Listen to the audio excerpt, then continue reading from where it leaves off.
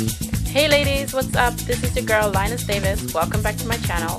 Today I am here with a quick tutorial on how I did my roller set curls.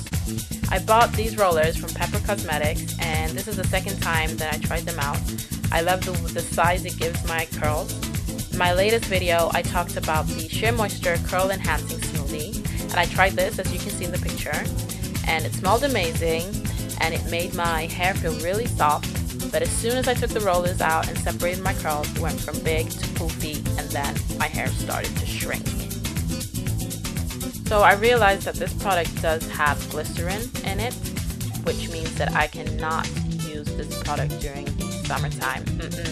It just doesn't work for my hair. So I tried to do the roller set one more time and I decided to go back to basic.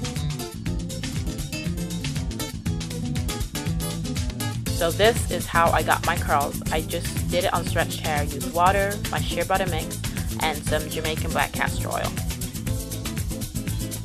And then I learned from Live and Naturally in Love with You, I love her channel, that if you place the rollers just a few inches from your scalp, it will give you more volume. And then I just wrapped it around the roller, almost like twisting it around the roller, and secure. Wait for it. Voila! Now we're done. Thank you guys so much for watching. Don't forget to like, comment, and subscribe if you like this look, and share it with your friends. Thanks so much for the support, and I appreciate every single one of you. Bye!